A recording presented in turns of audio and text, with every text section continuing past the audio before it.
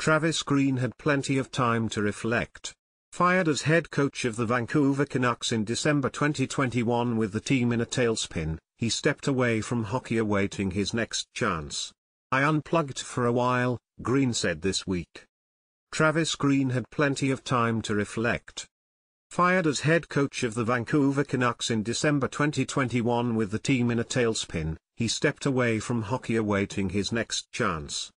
"I unplugged for a while," Green said this week. "I studied the game a lot, just got ready for another opportunity."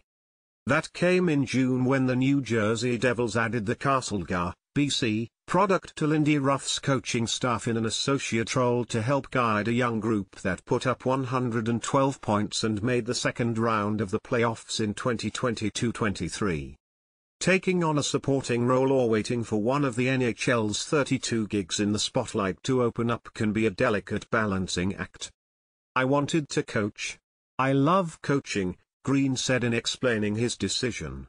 "The Devils have a real bright future. Coaching with Lindy, to me, was gonna be another way to learn, get better." But with the Devils having taken a significant step back for a number of reasons in 2023-24 injuries, a young defense core and subpar goaltending among them, the axe fell on Ruff earlier this month.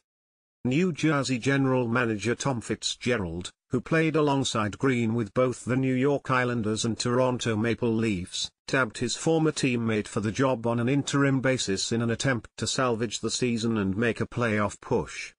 "This is not the way I envisioned being, back, behind the bench as a head coach," said Green, who led Canada at the 2022 Spengler Cup in Switzerland. "But sometimes things happen. It's been a process from day one to install my thoughts on coaching and how teams should play. I like the way we're progressing." As he should. Green has the Devils in the fight with victories in 4 of their last 5 games, including Tuesday's 6-3 victory in Toronto, to sit 5 points back of the Eastern Conference's second wildcard spot, albeit with just 9 games left on their schedule. "He's been great for our team," New Jersey defenseman Luke Hughes said. "Just new ideas." Leafs head coach Sheldon Keefe has matched wits with Green in the minors and the NHL throughout their careers. "His teams compete hard," Keefe said.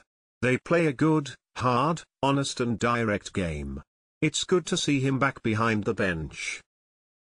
The Devils have always been a great offensive team, but they've played a much better team game defensively. And that's a credit to how Green has been able to keep that going. Green is focused on the future, but also looks back fondly on his time with the Canucks that included 4 seasons in the minors before getting promoted to the top job in 2017.